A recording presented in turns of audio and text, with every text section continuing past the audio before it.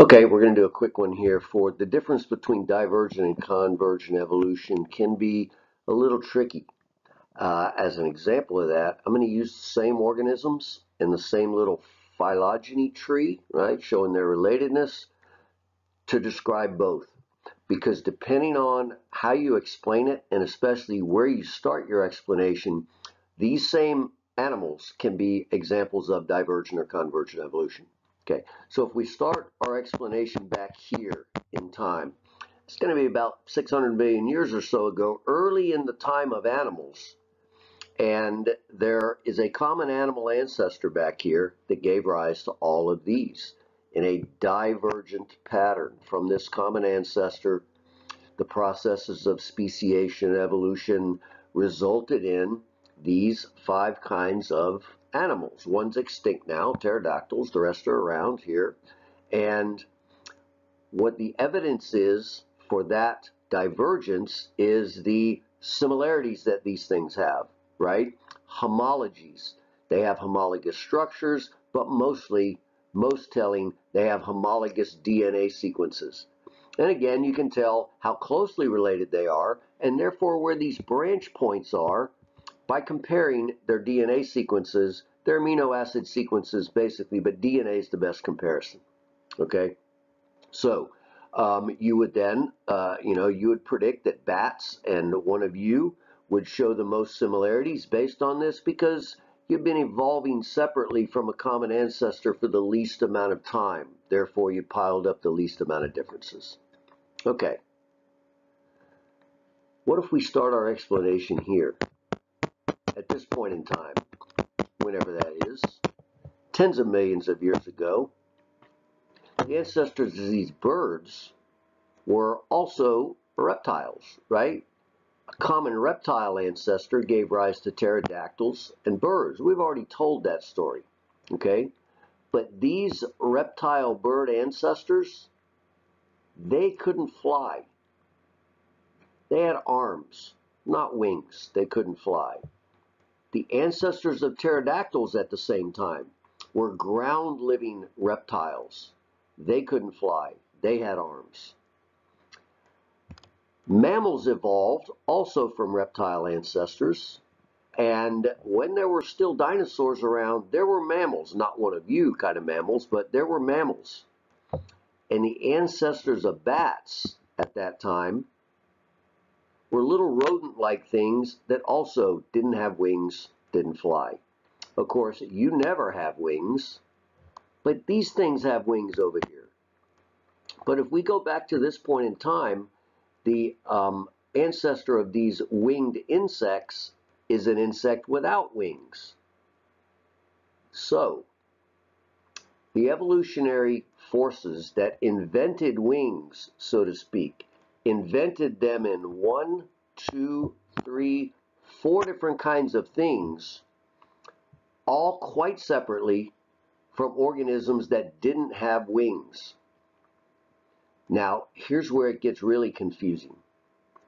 First of all, the fact that these wings evolved for the same function, flight, that's the idea of convergent evolution, because evolving to the selection pressures presented by the open air, all the advantages you have if you can get up in the open air and move around, these 4 different kinds of things all evolve wings. These with stretched skin, with scales on it, these with feathers, these with stretched skin without scales on it, but hair on it, and these with things that didn't have bones in them, were nothing like these kind of wings.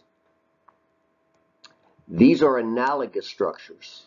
Same function, but different independent evolutionary origin. Now it gets a little trickier, right? If we look at the wings of these 3 things, we can use them as examples of both, because all their wings evolved from a forelimb, a front arm that this common ancestor had. But in this case, the front arm evolved to have feathers on it. In this case, it evolved to have stretched skin with scales. In this case, stretched skin with hair. So in that case, the common bone structure that we emphasized way back then, the most classic example of homology, one of the first, right? That common bone structure would lead you to use these wing examples as examples of homologous structures. The feathers versus stretched skin would be an analogous thing, a convergent thing, same function, but in a different way. These limbs have achieved the same function. But these are clearly analogous, not homologous, because butterflies' wings don't evolve from front limbs. They don't have bone structures, right? They're quite different in structure and origin from these three, and therefore them, compared to any of these three, are analogous structures, examples of convergent evolution. One last thing, a butterfly's wings compared to your arm is neither homologous nor analogous, right?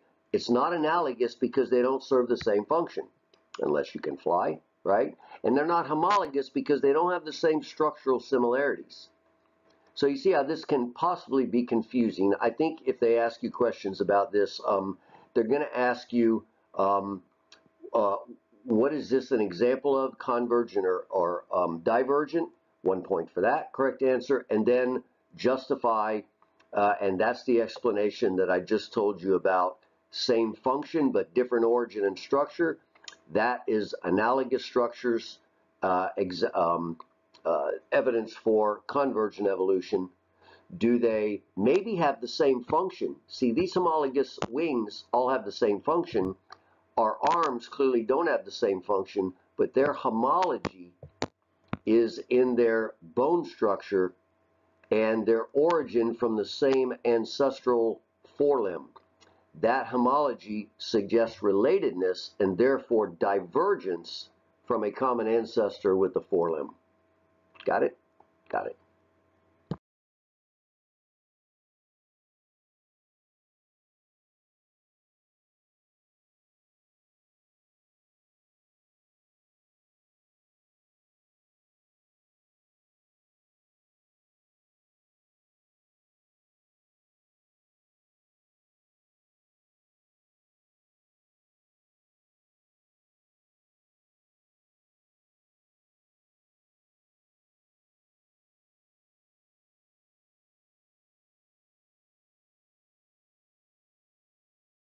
Make my final set of comments here on phylogeny trees. Okay, so here we have one. Which of these is most closely related to salamander, if that was the kind of question?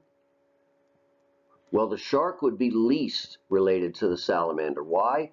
Because the common ancestor they share is longer ago than the common ancestor that the salamander shares with these other three. Okay, so which of these other three is it most closely related to? Well, it's equally related to all three. Even though the alligator's name might be closer, that means nothing in terms of how closely related they are, because all three of these have been evolving away from this common ancestor from the salamander for the same amount of time. And therefore, they're equally closely related. You would expect then to find equal numbers of differences in your DNA sequences. They might be different differences, a salamander compared to an alligator and a salamander compared to a lizard, but you'd expect to find equal numbers or really closely equal numbers because they've been evolving separately, piling up those differences for the same amount of time. Whereas a shark and a salamander have been evolving separately for a greater amount of time, therefore greater differences. This is a classic kind of question.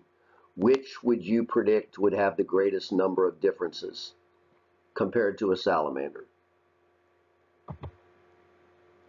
So, equally related to three of the others is the answer to that one. And now this one last. Here was the picture we just looked at, right?